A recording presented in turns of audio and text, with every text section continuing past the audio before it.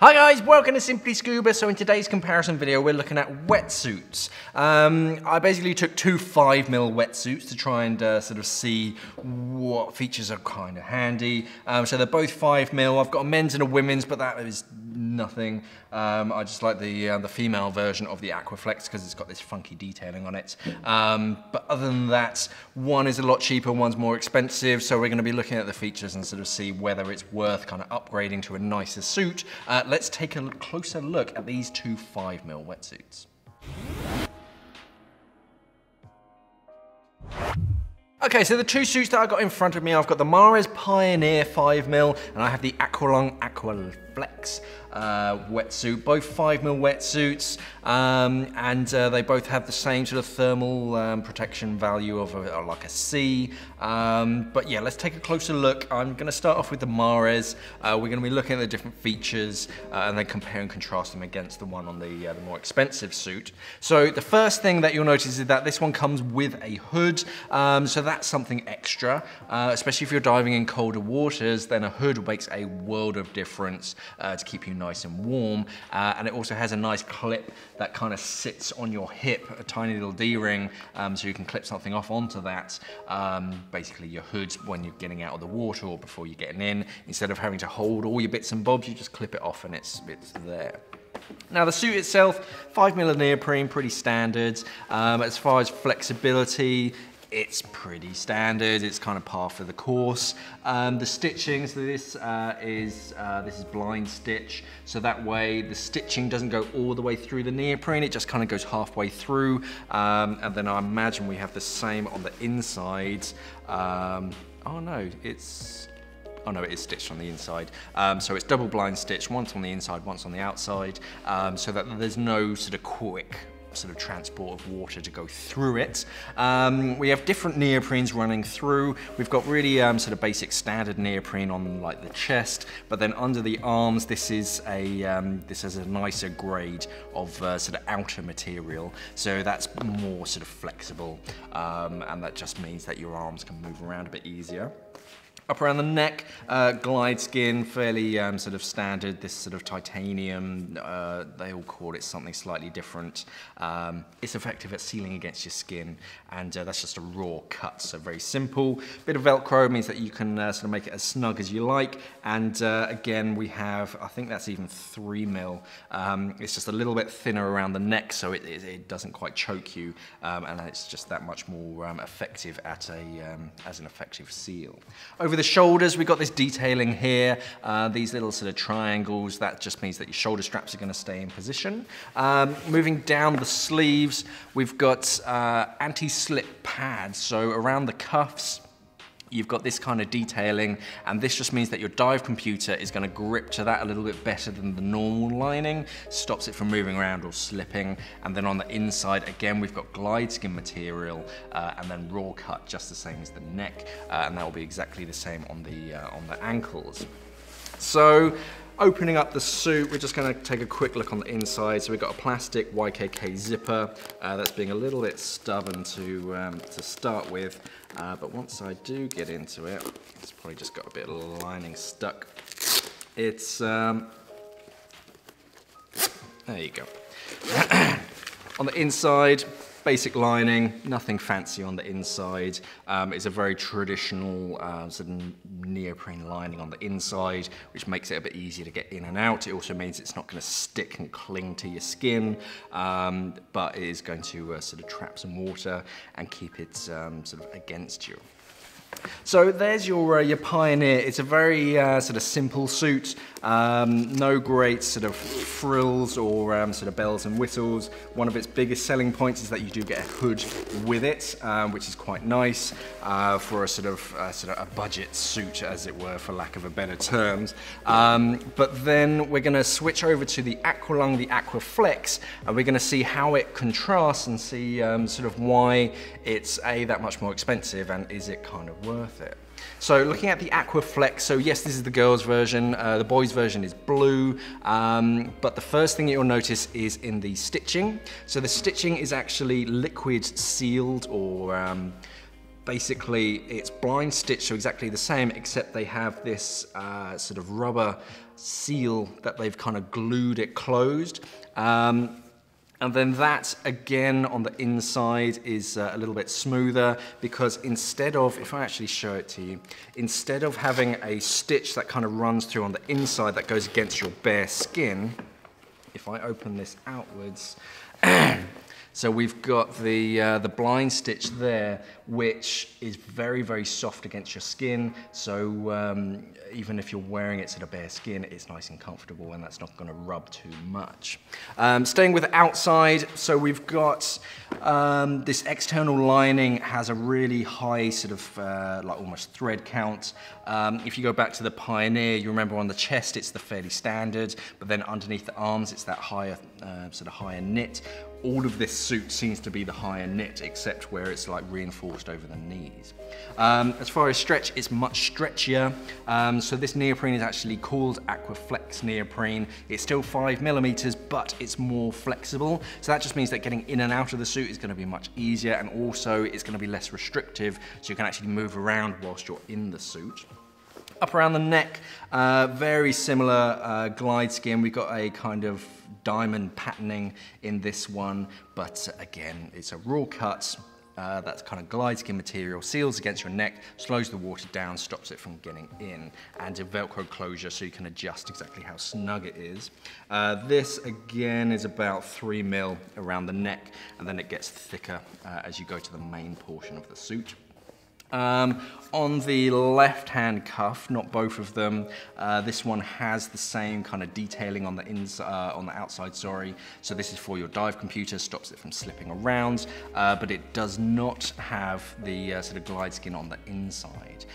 Whilst it is a kind of raw cut, it's kind of a pinched cut on the edge of this. So instead of just using a pair of scissors and sort of cutting it as a section of neoprene, it's actually sort of pinched and like almost sort of heat welded closed. So it's less likely to fray on the edges. So that's quite a nice little touch. It doesn't have a Canadian seal or anything. So that's just a very basic sort of cuff seal running through. Down to the inside. So this is where wetsuits tend to differ. A lot of people, they focus on the outside of the suit, whereas actually they should be looking at the inside of the suit. We'll see if I open it up a bit more.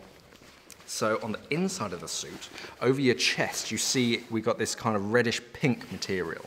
So for the rest of the suit, it's this traditional black lining on the inside, which is nice and sort of smooth, so you can get in and out of the suit nice and easily. But over your chest, you actually have this almost like plush lining, and this just sort of traps water, slows it down, and keeps that area of your body just sort of insulated. So that way it's keeping your core body temperature up, so you're staying nice and warm whilst you're in the water.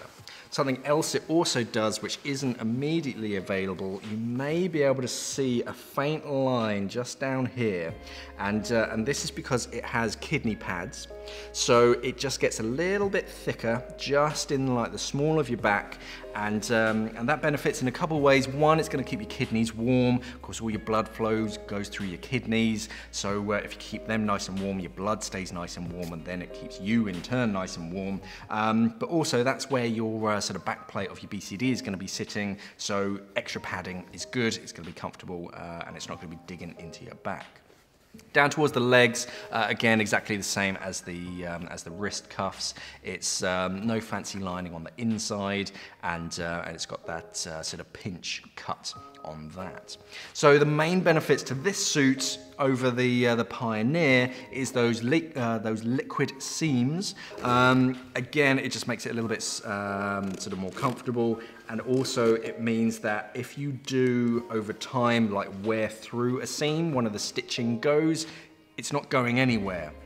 Whereas on other suits, eventually a thread is just going to unravel, and that will sort of damage the integrity of that seam. You'll have to sort of stitch that to keep it closed. Because they've liquid glued it through all of these seams, there's a few that they've missed out sort of on the back of the leg, but for all the primary seams, they're all sort of glued shut. So even if you do sort of cut one sort of section of thread, it can't go anywhere because both sides of it is actually glued. The neoprene itself, much more flexible, nice and stretchy, so it's really easy to get in and out of it, and you can move around. And that internal lining just means that you're going to stay that much warmer. So as far as features, granted, you get a hood with the Pioneer, but actually, if you're going to be wearing it more than a few times, it's always worth going for a nicer suit, because you're just going to have a better experience getting the suit on and off. You're not going to be all sort of flustered when you're getting kitted up, and when you're in the water, it works just the same, if not better, because it's got that internal lining.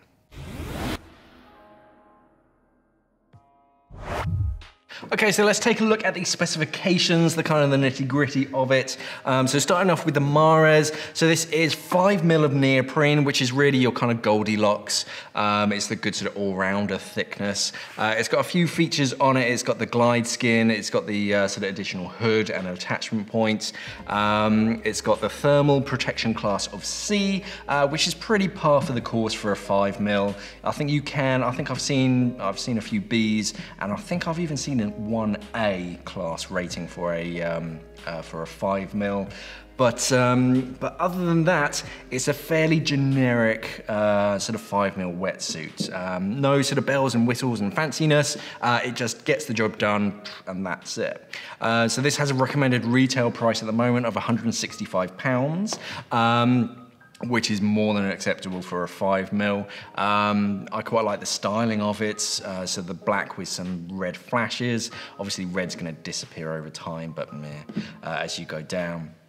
But Mares, they're doing their whole range where sort of 3mm are one color, and then red means it's a 5mm, and then blue is a different one. And you get the hoods, that's the main benefit of it. Switching to the Aqua Lung, so this is AquaFlex neoprene, 5mm neoprene, more flexible. And on the inside, we've got that thermal plush on the inside, so that's going to improve the warmth of the suit. Thermal protection class of a C again, so they're both the same sort of rating, but again, it's pretty much par for the course for a 5mm. They could have improved it by putting some seals sort of around the cuffs and whatnot, but I'm all right with a C in a 5mm. But this has a recommended retail price at the moment of £260, so it is more expensive. It's almost twice as expensive, but what you're paying for is the nicer neoprene and the linings and the seams, just sort of slightly higher sort of finishing quality, as it were. But as far as specs, which one is winning, I'm leaning with the Aqua Lung again. Granted, it is like an extra £100, but you are getting a lot of bang for your buck just in that neoprene, because it's that much more flexible. You don't want a suit, because over time your suit's going to get old and it's going to get a little bit stiff. So if you're starting off with something that's really, really soft and pliable, then yeah, you're already off to a winner. So at this point, I'm still leaning towards the Aqua Lung AquaFlex. Granted, it's more expensive, but it's got all the kind of the additional features that I want in a suit. Okay, so final thoughts, kind of boiling it all down, sort of which one is better. So basically, if you're on a budget and you want a decent suit, then the Mares Pioneer is a fantastic suit for what you get. You get a hood as well, which is just going to save you money in the long run. And yeah, it will keep you warm. It'll do the job. It's pretty tough. It's got all the features that you need in a wetsuit. But if you're going to be diving sort of more frequently, you want something a bit more comfortable, then yeah, I definitely recommend the Aqua Lung AquaFlex. It's just that much more comfortable when you're putting it on. It's more flexible to sort of get your feet through. It's not uncomfortable. They've made it a nice sort of tailored fit, and that the neoprene is just flexible, so it feels more sort of free when you're actually sort of wearing it. When you're in the water, you're getting kitted up. You don't want to be restricted by your suit. So sort of big open panels of this really stretchy material, yeah, is a real sort of selling point. And because it's something that's kind of against your skin, it's a complete bodysuit that you're wearing going for sort of prolonged periods of activity, yeah, I'd always rather spend that little bit extra and just go for a nicer suit, because, okay, it doesn't come with a hood, but you get hoods sort of quite easily nowadays that will match the style. It covers you from head to toe. It's got all the features that you need, and it's still got the same thermal class rating despite not having those sort of what you call it, glide skin cuffs on your sort of ankles and around your wrists. So yeah, for this one I am leaning towards the AquaFlex. It's just the nicer suit, and granted it is £100 more expensive, but in my books actually it's kind of worth it. But what do you guys think? What wetsuit do you wear and why? I mean, I've got an old 5mm wetsuit. It was a waterproof Lynx wetsuit that's still going strong, but of course let us know which wetsuit that you're wearing and why. Obviously the water temperatures as well, just to help people out know sort of what your temperature range is, because a 5mm is that kind of Goldilocks. You can wear it sort of most of the year here in the UK, and it's that kind of perfect sort of thickness. It's not too thick that it's so buoyant, but it's not too thin that you're getting cold. 5mm really is your sort of your Goldilocks. And of course, if you want us to compare any other objects to scuba things, let us know, and we'll try and get them together, and I'll sort of go through the different specifications and kind of really which one is better in my opinion. Yeah, pop them down in the comments below so I know what to add for our next video. If you enjoyed this video, of course, don't forget to like and share it and do all that social media stuff, so more people can see it and so that we can, of course, make more videos like this. And of course, head over to our Teespring store to check out our new range of merchandise. Thanks for watching and safe diving. We are an online dive store serving the UK and the world for all your diving equipment needs. So why not visit us at simplyscuba.com or click the box on your screen.